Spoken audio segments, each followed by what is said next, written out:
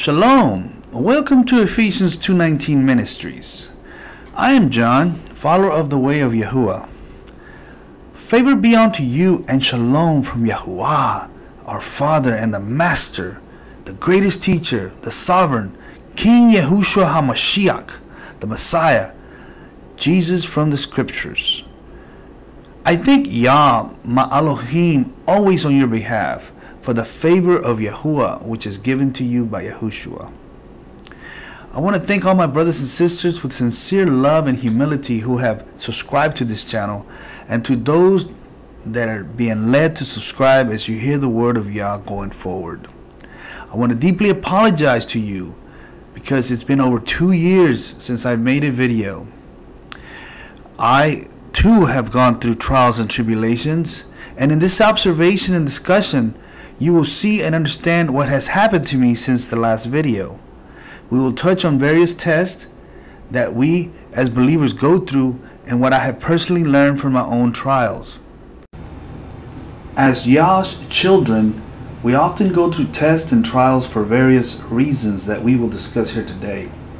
These trials are often life-changing experiences that, unbeknown to us, help us purchase from our ways to Yahuwah's ways.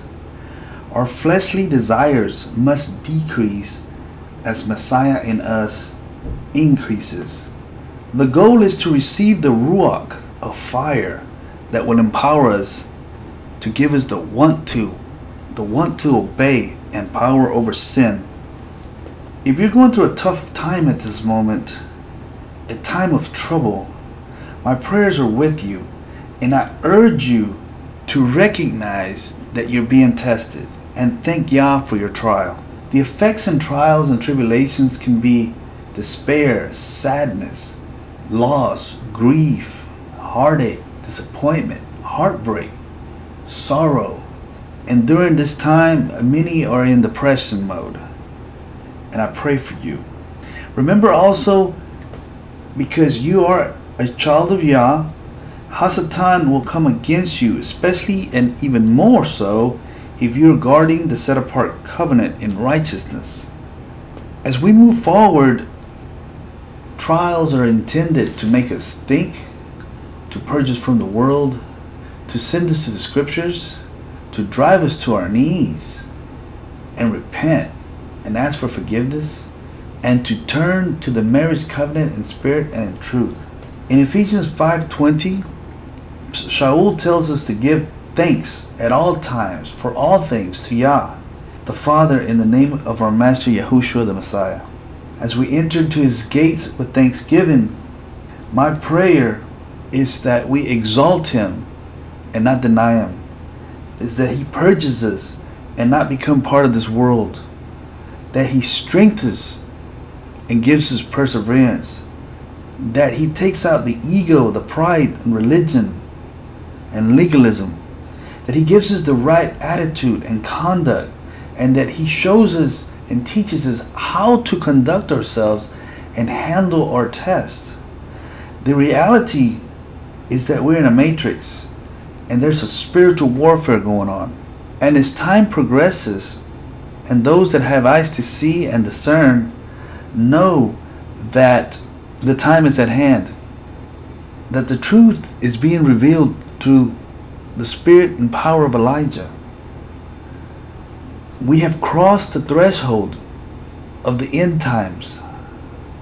Not the end times of the world, but the end times of this age. This is the time of Jacob's trouble. It's here. There is no turning back. We're going through the fog. Yahuwah tells us that He will punish the world for their evil and their wicked for their iniquity. We don't want to be caught in that. Again, we should always be thankful. Always be thankful, especially for the little things we take for granted. Every day we're blessed with something, and we should be thankful every day. Life is always going to present itself with challenges, tests, trials, and tribulations that are life-changing. Yah has blessed some more than others. Be thankful for what you have. Yah has blessed me more than others, and I thank Him for what He's given me, even though I didn't deserve it.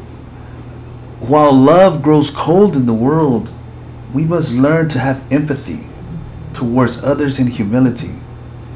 Empathy is truly caring and communicating from your heart while being compassionate. Having the patience, humility, listening with sincerity, and this is living out the gifts of the Spirit. Without love, we're nothing. And without the gifts of the Spirit, we're not truly fulfilling our calling. Here at Ephesians 2:19, it's about the truth. It's about the set-apart covenant. It's about living a set-apart lifestyle. We will not go along to get along. I will not compromise the truth to please man, as Paul did not please men either. Paul states in 2 Thessalonians 2:13 that we ought to give thanks to Yah always for you, brothers and sisters, beloved by the Master, because Elohim from the beginning chose you to be saved, to be delivered in set apartness of the Spirit, in belief in the truth of His Word, which is a Torah, our rock or foundation. I'm thankful, or be thankful, that we have our eyesight. The little things we take for granted.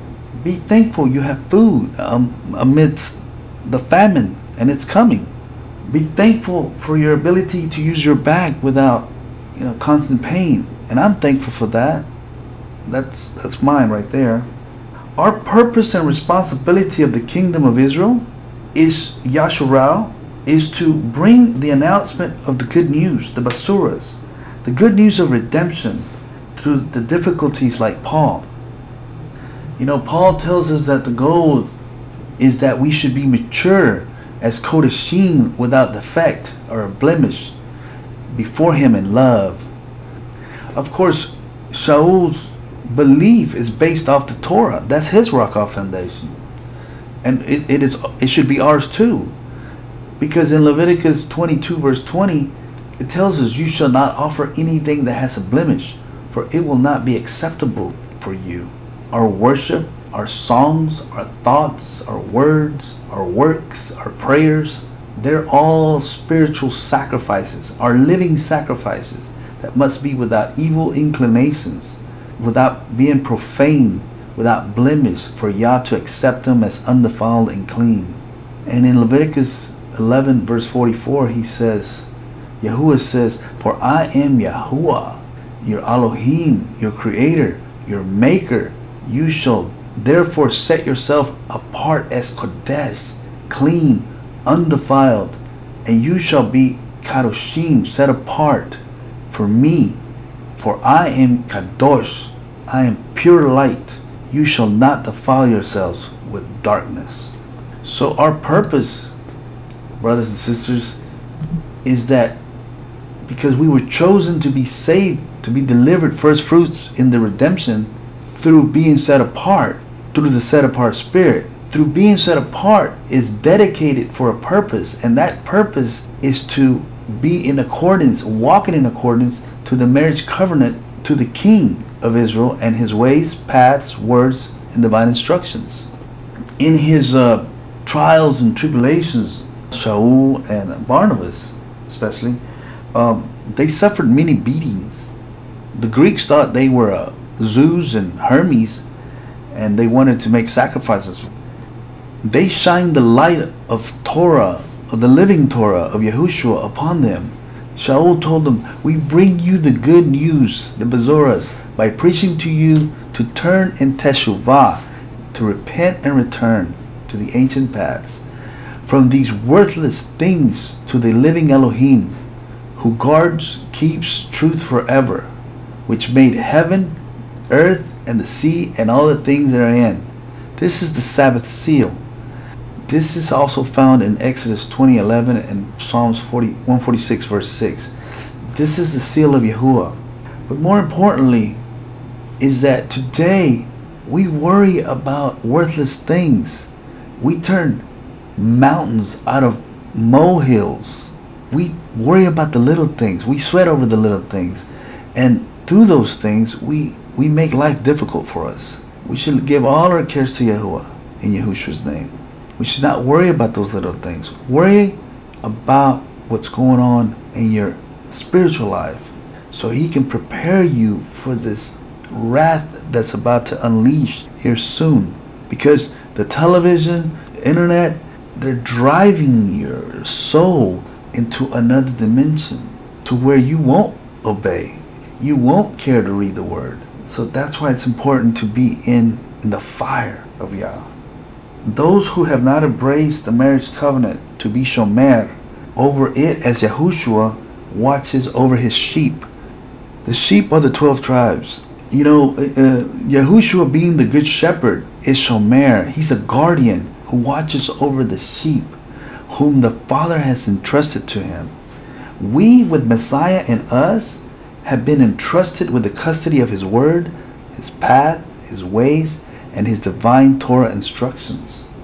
We are to guard them like a Roman soldier guards his prisoners. When the Roman soldiers, when there was a break out of the prison, it was their life that was taken. It was life for life. In the same manner, if we don't guard his ways, paths, and Torah instructions, it'll be our life that's going to be taken. So we need to make a choice. Do we want to serve him in truth and in spirit? Do we want to walk all over his word and not treat it with respect and sincerity? Do we want to listen to his voice? Are we paying attention to these tests and trials? Are we learning something from them? Or are we just going through them as the world does? No, we need to repent and have reverence for the Most High. And we need to be serious about our walk and not walk in vain. As sojourners in this life, we often go through these tough situations and challenges. And during these times, we often fail and become discouraged. However, I encourage you through your trials. Many already know, like I had stated a while ago, that we've crossed the threshold. And I'm giving you my testimony. Without a test, you cannot have a testimony. So I'm giving you my testimony that it may help you, and in your comments, it might help myself too. Because during these times, we must stay the course. We must stay in the race and not go to the right or to the left. You know, many of us have already gone off the road into the grass, into another highway. You're going the wrong direction. You're falling from the way and you don't even know it. Now there's others who have veered off into the grass and they're hitting the bumps, and Yahuwah is disciplining them back into the way. And these are the people that I'm hoping that I can reach. And also the ones that veered off, that don't know that they veered off. Because we make poor choices. And we fail people that have high expectations for us, and we disappoint them. People fail us and disappoint us. We fail ourselves, but more importantly, we fail Yahushua, the Messiah. And at times, we perhaps can disqualify ourselves. And that's what happened to me. I got to a point where I disqualified myself. I disappointed myself, and I thought I disappointed Messiah so badly that I just shunned away and just kept working. Went back to my work and, just read the word, but left the ministry behind. Praise God that He's touched me through Triumph and Truth Ministry. Ramifications will come the way we handle our situations. Many are suffering in silence and alone, and I can relate to that. I know that Yah loves you, but even though you feel like you've disappointed Him badly, why suffer? Because the word tells us that for whom Yah loves, He disciplines. It is for discipline that you have endured as sons and daughters, that we might share in His set apartness, His kedushah. We must be set apart as He is set apart. And Yahushua left an example for us to follow. It's a high standard, but it can be done. We just have to focus and go beyond and above the call of our duty. We have been predestinated for salvation, and if we go off course, our expiration date is near. You know, all of us have an expiration date. And before we expire, if we have been called by Yahuwah and if we have been chosen from the foundations of the world, we will fulfill our purpose, just as Peter did his. And through my tests and trials, I became very discouraged and disqualified myself, like I said earlier. And this is my testimony. And no, I did not fall back into the wicked ways of the world that I once lived. However, doubt and being unstable came in and overtook me for some time, until I heard a message from my friend Pastor Gary Simmons from Triumphant Ministry that awoke me.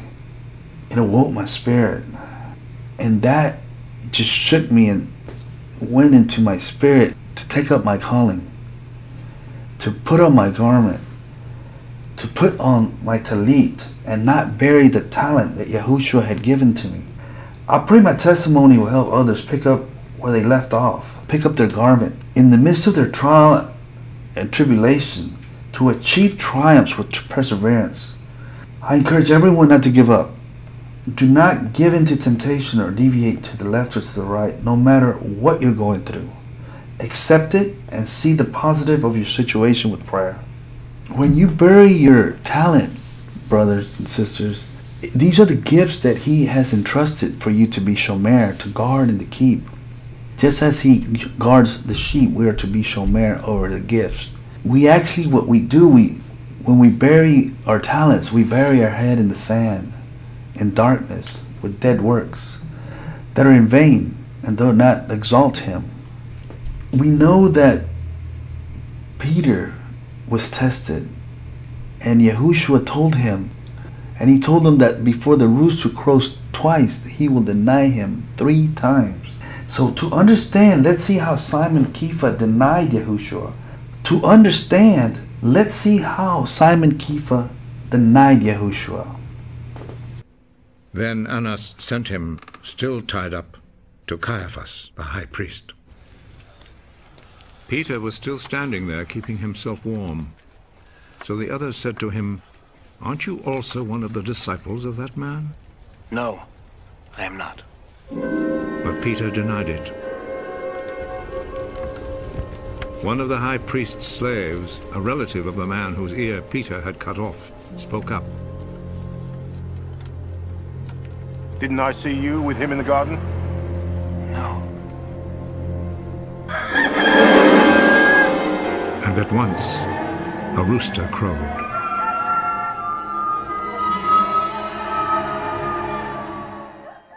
Imagine how Simon Kepha felt when he denied the Master 3 times.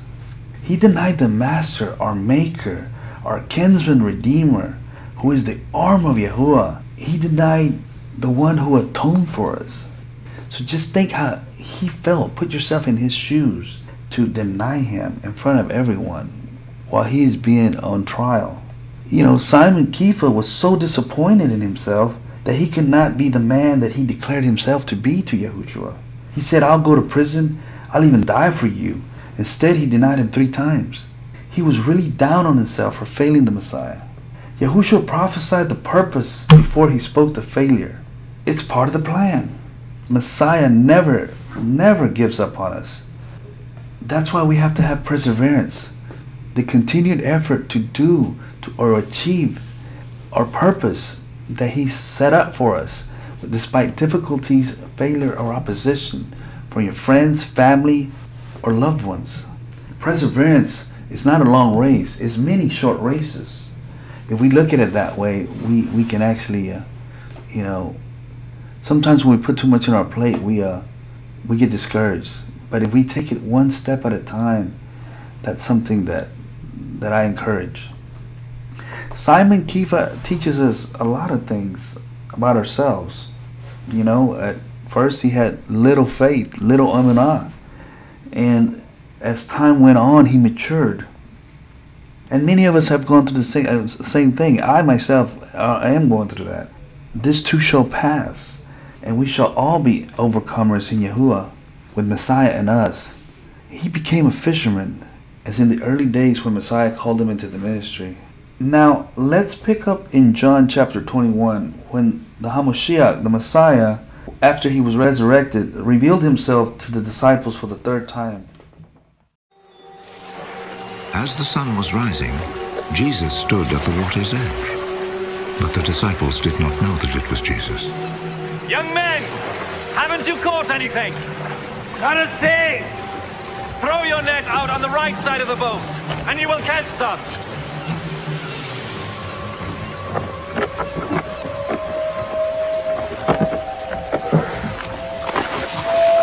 So they threw the net out and could not pull it back in because they had caught so many fish.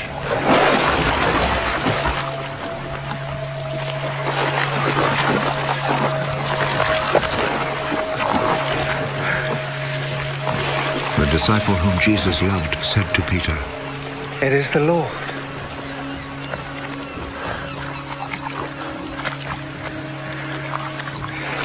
When Peter heard that it was the Lord, he wrapped his outer garment around him, for he had taken his clothes off, and jumped into the water. The other disciples came to shore in the boat, pulling the net full of fish.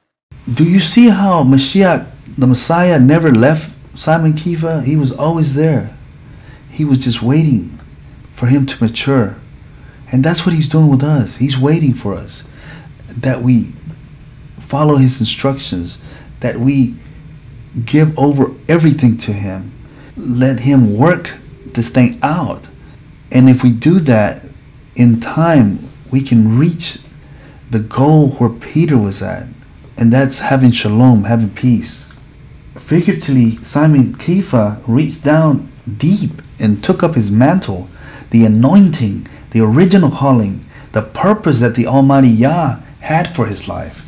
Simon Kepha puts back on his original calling for his life. He plunged in head first, and he is all in now. And that's the way we should all be. Amen to that. Yahushua is standing at the door, calling you and waiting for you in whatever situation you're in. Knock and the door shall be open for you. Some of you are in the sidelines before you received your calling. You have gone back what you know how to do. Carpenters, working in the office, nurses, whatever the field you're in that you're successful at. You have disqualified yourself, but the Master Yahushua has not disqualified you. Romans 11 verse 29 tells us, for the gifts and the calling of Yahuwah are irrevocable, meaning they're not able to be changed, reversed, unalterable, permanent, and binding. And it's confirmed in Psalms 89:34, where Yahuwah is speaking through David. He said, I will not violate my covenant, nor alter the word that has gone out of my lips. Yahushua spoke the purpose before failure. It's part of the plan. Simon lacked Emunah. As Simon Kepha, Peter grew in maturity. This is what he wrote. In 1 Peter 4:12, he says, Beloved, do not be surprised at the trials of fire coming upon you for your testing, as though some strange thing were happening to you, because these things are to prove you, to test you, and your emunah, your faith, your belief to the Master Yahushua, our teacher. But as you share in Messiah's sufferings, rejoice, in order that you might rejoice triumphantly at the revelation of his esteem. The test of fire help us prepare for the moment when Messiah returns. Yahushua determines the depth and length of our test of fire as he sees fit. Now I keep saying Emunah. Emunah is beyond faith. Abraham's belief was backed up by his works, because Emunah is translated to have faith, belief, and trust. It is also a broader meaning that has implication for what Yahuwah calls us to do as the people of the belief of the way. It also contains the idea of steadfastness or persistence. You know, Abraham believed and it was credited to him as righteousness in Genesis 15 verse 6. And in Genesis 26 verse 5 it says, all this is because Abraham heeded to what I said and did what I told him to do. He followed my ordinances, my commandments, and my regulations, and my laws. And since Abraham is the father of our emunah, of our faith, He set an example for us to walk that even Yahushua did, and all the prophets and the apostles did. So yes, Emunah is trustworthy, walking in integrity, steady in the midst of change. And we all also, I urge you to pray for the renewing of your Emunah on a daily basis. In 1 Peter chapter 1 verse 7, Peter tells us that we are tested so that the genuineness, the proof, the test of your Emunah, which is more valuable, precious than gold, though perishable, is tested and tried by fire, may be found to the tehillah, the praise, and the kavod, the esteem, and the splendor at the appearing, at the revelation of Mashiach Yahushua. Though you have not seen him, you love him. Though you do not see him, you believe in him. You have Emunah in him as Moshiach, and rejoice with joy that is inexpressible, that it cannot be described, filled with splendor, obtaining the outcome of your Emunah, your faith, the salvation, the deliverance of your souls. And this is confirmed in Malachi 3:2. It says, but who can endure the day of his coming? Who can stand when he appears? For Yahushua, he is like a refiner's fire, a fire of furnace, and like a fuller's soap. Our bodies, the temples of Yah, are to be clean and undefiled, as per the divine instructions of the Torah, just as the Torah teaches. And brothers and sisters, you can't have a testimony without a test. And brothers and sisters, I'm going to close up with part 1 of the trials and tribulations, and let it be known that our actions are weighed in the just balances in the truth of Yah.